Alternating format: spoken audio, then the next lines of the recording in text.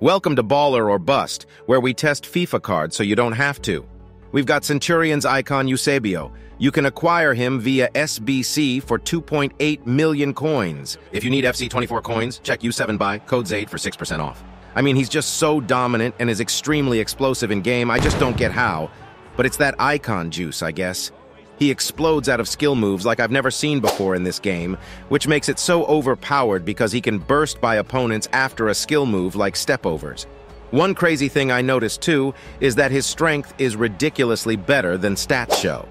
He's 5'9" with 74 strength, pretty low, but this guy bodied Van Disney a couple times. He has no shooting playstyles besides power shot, but he does have a 5-star weak foot, and he hits them great inside the box. Not amazing outside the box, just cause of a lack of finesse or trivela. If you can green time them, it's almost a goal every time. Can't guarantee anything, cause finishing in this game is so inconsistent. He's got some creative ability as well in his passing, and his dribbling is pretty solid. 4-star skills, but he has average body type, which is annoying, but his actually dribbling stats are great.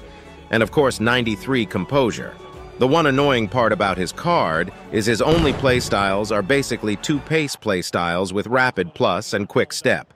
But overall, it's easy to feel why this card is so expensive and is totally worth grinding for.